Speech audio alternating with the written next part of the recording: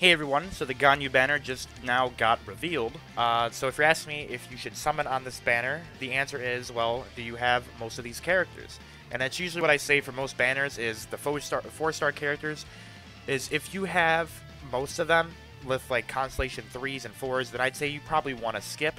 You probably want to save your Primo Gems for the most valuable banners or 4-star characters that come out with the brand new banner unit, just like example Diona, who came out with Child, and so on and so forth. But in terms of value, overall value, I have not used GANYU yet. But Xingqiu, obviously, the water boy over here, he's very, very, very good. We have Noelle, who is also really, really good, and she's completely optimized and built. And then we have Zhangling here, who is also a very good elemental reactionist and a pyro reactionist. And that's basically going to do it for this banner. So we also have the brand new weapon banner with the Amos Bow and the Skyward Pride rate up. And then we also have Sacrificial Sword. I think this is Eye of Perception.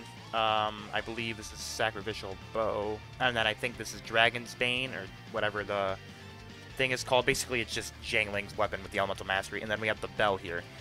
So this is a pretty good actual weapon banner. I'm really, really surprised. So yeah, so here we go. Dragon's Bane, Eye of Perception, Favonius Warbow.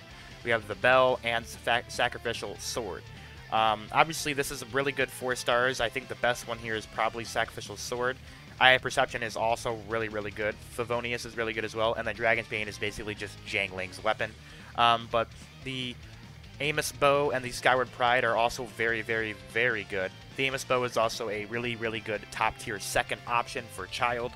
So if you have Child and you pull the Amos Bow, really recommend using this one. Now, obviously, Skyward Harp is Child's best bow, but if you get this bow, it's not like it's the end of the world, because it does give that attack percentage with the high base attack that it gets from naturally being a 5-star.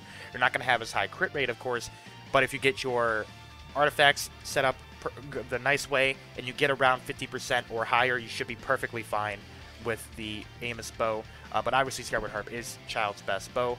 So the Skyward Pride is really, really good. I believe it is an energy recharge Claymore. So there isn't really any character who could really use energy recharge. Most Claymore users really kind of want to look for that attack percentage, crit rate, crit damage, stuff like that. But when the character comes out with the Skyward Pride for the Claymore, it'll probably be really, really good with them, of course. But I think it's just a good sword overall to have on your character. But obviously it's not, you know, Wolf's Gravestone or anything like that. But it is still a very good 5-star Claymore option.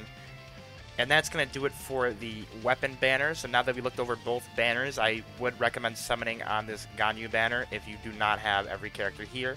Or if you really like GANYU, then go for it. I have nothing to say. Summon whoever you want to summon for. Don't listen to anyone just saying, oh, they're mid-tier trash. If you really like the character, then go for it. That's all that matters in this game, really. If you really care about optimization and how fast you can beat Spiral Abyss, that's a whole nother new topic. But I really recommend for players to just enjoy the game, how they enjoy it.